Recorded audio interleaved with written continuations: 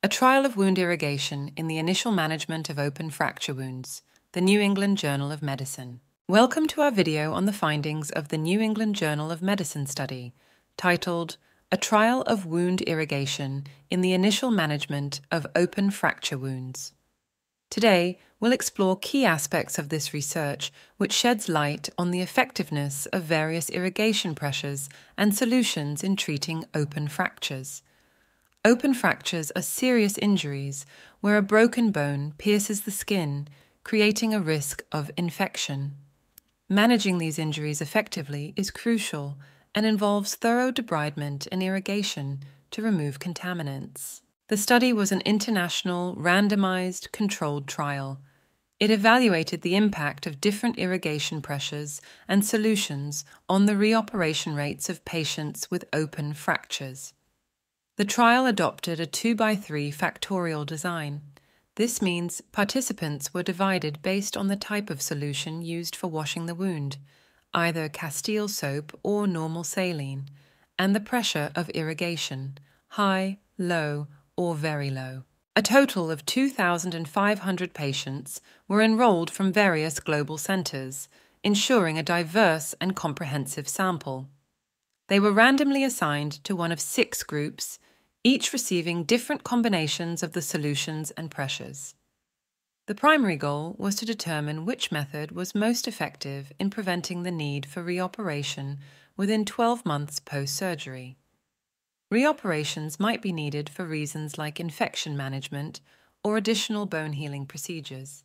Interestingly, results showed no significant difference in reoperation rates among the different pressure groups.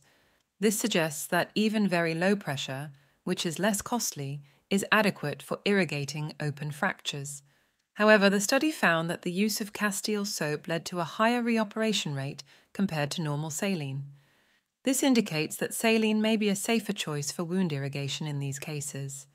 It's important to note that the trial was meticulously designed and executed, with oversight from several academic and medical institutions. This included rigorous data handling and analysis to ensure the integrity and accuracy of the findings.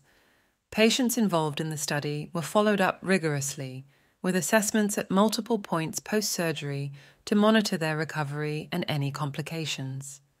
The trial's findings are significant as they suggest that lower irrigation pressures can be effectively used, reducing the risk of potential bone damage from higher pressures. This can influence global practices in managing open fractures, making care accessible and safer. Soap acts as an emulsifier, which theoretically helps in cleaning wounds better by dispersing contaminants. However, the study's results suggest that simpler saline solution might be more beneficial in preventing complications. In conclusion, this extensive study offers valuable insights into the optimal management of open fractures. It challenges some traditional practices, paving the way for safer, cost-effective treatment methods that could be standardized globally. For health professionals and institutions, adapting these findings could mean revising current protocols to incorporate lower pressure irrigation techniques and favoring saline over soap solutions. Thank you for watching. For more detailed information, be sure to consult the full study published in the New England Journal of Medicine.